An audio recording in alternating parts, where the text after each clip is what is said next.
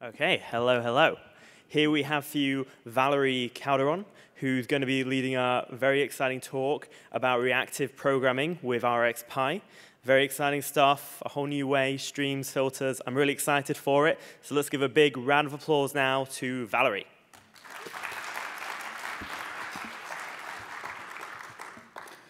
Hey, everybody.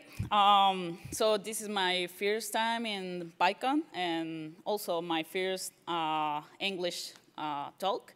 So I'm really, really excited. First, I want to introduce myself. I'm Valery. I'm Pythonista. I really love the language, and I really love the community. I'm a telecom engineer, co-founder of the Python Guatemala community. We started just last year. These are some pictures of the meetups and some events over there. And I work as a systems development specialist on a GPS trackers company. So we have a lot of information flow into the servers and stuff all the time. So we needed a tool to parallelize this information, but with a good handling of the errors. So we choose reactive programming for this. So what does reactive programming really means? I choose this picture because it is like a chain reaction. You know, reactive programming comes from reaction. I mean, some data comes to the source, and you can handle it, you can filter it, transform it, and get the value at the end. So the difference, the main difference between reactive programming and event-driven programming is that the trigger of the action is different. In event-driven programming, you have like input, like clicks and that kind of things. And with a click, that's the event that will trigger the action. But in reactive programming, you can have anything wrapped and that into the reactive system, and that will be the event that will trigger the action. So it is really helpful. Okay, and you, okay, let's change, okay. Okay, but why reactive programming? Why not just some async tools, like thread-like tools? Well, the first thing I really like about reactive programming is that we have data operators that help us filtering, creating, combining, and do a lot of stuff with the data we are wrapping. That's the first thing. Then we have not only use one way to get the information. I mean, it's not just one line. We have many ways that we can handle the information in parallel. So this is one thing that I really like. We are going to see something about this with subjects later. And the other thing is error handling. We have a really good error handling with reactive programming.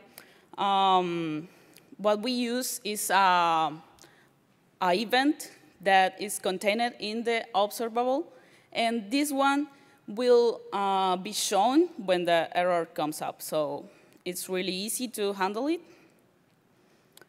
And how does it work? Well, basically, we have an observable that packs the incoming information, and it can be passed from thread to thread. In the observable, we can also regulate the frequency or the life cycle of the information. If it only shows up once, or if we want to show it periodically. And then we have the observer, which is the one that takes the information coming from the observable, and we expect it after the filtering and the processing. And with this observer, we can go further and keep changing the data that is coming. Okay, one more thing about it. We have 3 events that we can take from the observable. And these 3 events are onNext, that will be if the data changes or if there's a new element in the stream. And then we have onComplete. And this one happens when there are no more elements. And the last one is the onError. And this shows up when an error occurs. These last 2 will emit something. So that value that is emitted, or that wrapper, that package emitted, we can take it from the observer and then go further with it. So this is an example of how easy it is to handle a list, but it can be not just a list. It can be anything, just data. We can take it to an observable. And something interesting is that nothing happens until the observer takes the data or asks for the data. So here we subscribe the data, and we can, well, in this case, just print it, or we can keep on handling the data that came. Okay. Now, there is this another extension from the observable, and its name is subject. The subject acts like an observable and also like an observer. So this means you can take the incoming data and also subscribe to it.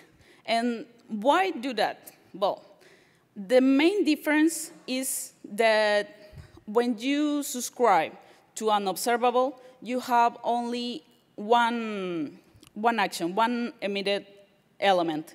But when you subscribe to a subject, you can have multiple subscribers, and each of it will take the same action.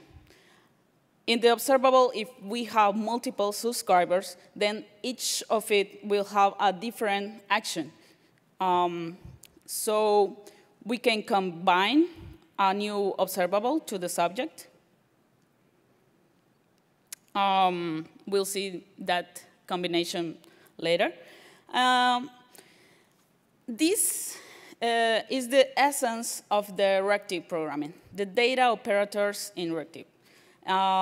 These are some categories of data operators, the creating observables, the transforming, filtering, combining, error handling, observable utilities, conditional and Boolean operators, mathematical and aggregate, and connectable.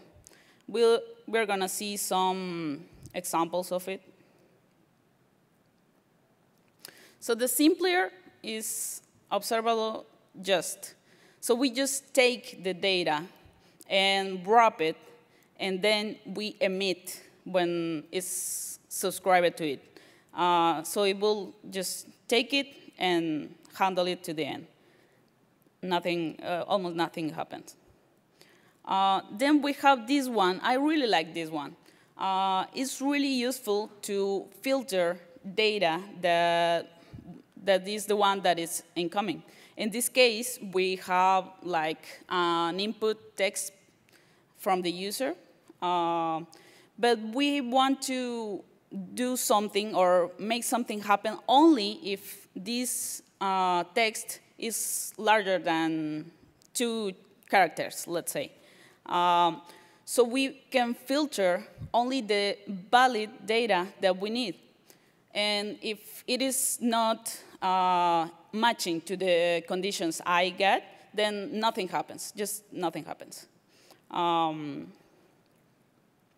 We have also a lot of mapping operators, but I really like this one, the flat map, because you can think in asynchronous programming or in asynchronous tools, you have the information flowing in different orders, right?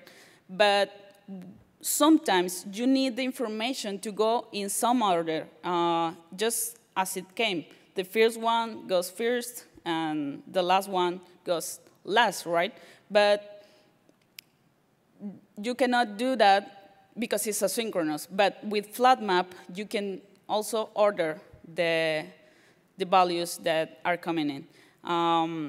So here, we take an observable that goes and gets some value, and when it comes back, it just emits the element. So we have an order, as you can see in the image. We have an order observable in order values just as it came, but reactive, right? Then we have the do action. It is really simple. It's almost like just, but almost always is used to call functions.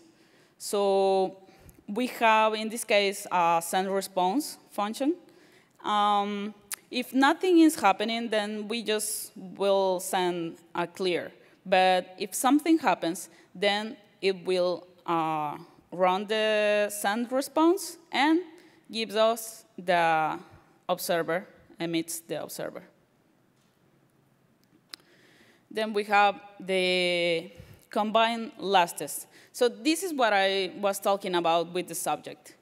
We can have a subject combined with an observable. So we can have, in this case, let's say we have a text input, and we also go and get information from someplace.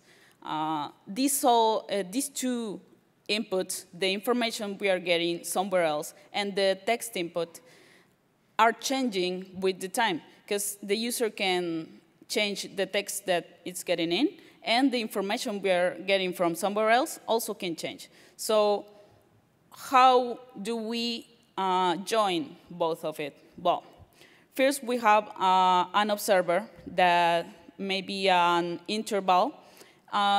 This observer will show up every like 60 seconds or every 30 seconds or whatever. And it will take the information that we are getting somewhere.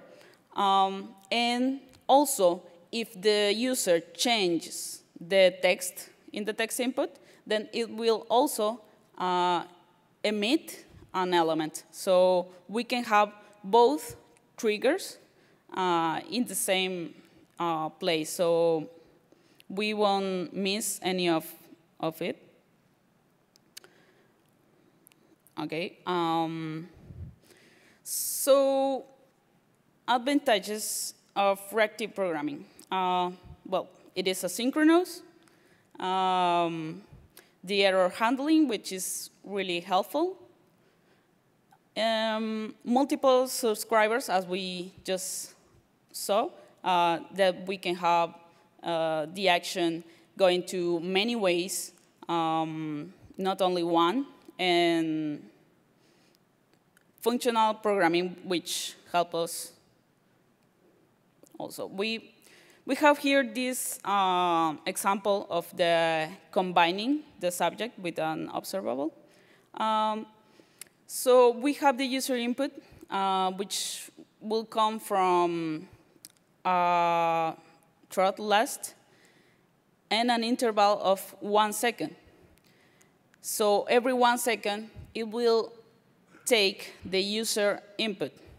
And we'll see if the input is larger than 2 characters. With this user input, we will combine it with the interval. As I said before, we can have an observer with an interval of any seconds, anytime. And each time the user changes it, then it will throw the text, or if the interval comes up. So after that, we can join many actions to it. That's another thing that I really like about reactive programming. We can do action like this, sender response. We get the orderer information with a float map and get the information. And finally, we can subscribe and send the response as it says, or an error. So it's really simple to handle the error or the incoming value. Okay, so some conclusions. We use a lot of apps and systems that have expensive tasks.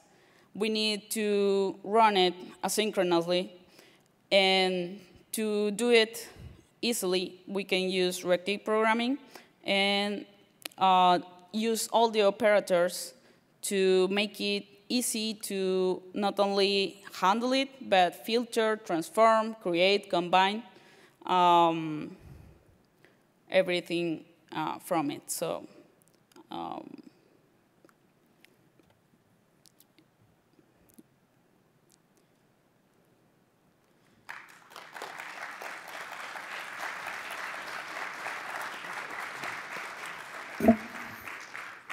Thank you very much, Valery. That was very interesting. Reactive programming is really cool. I feel like it's a new thing I need to take on.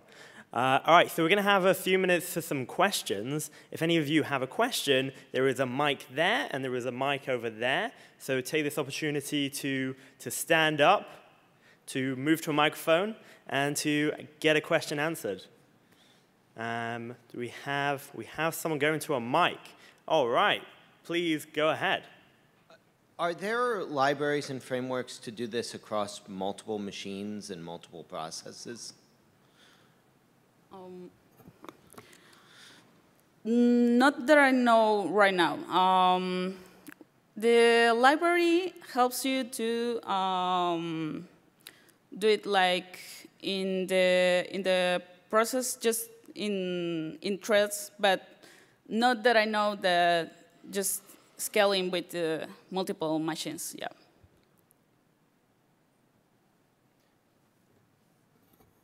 Do we have any other questions? Okay, well, I have one question. What is the most challenging thing about trying to move, to take reactive, like RxPy, and put it into a current code base? Okay, I think the more troubling thing is that you have to understand how it works. The observable and observer interaction sometimes can be a little bit confusing because you are used to have the information just as it is, and this is not how it works. It works wrapping the information in these two classes. So I think that's the most difficult thing. Okay, cool. All right. Thank you very much. I don't think we have any more questions, so thank you very much, Valery. Let's give her another round of applause.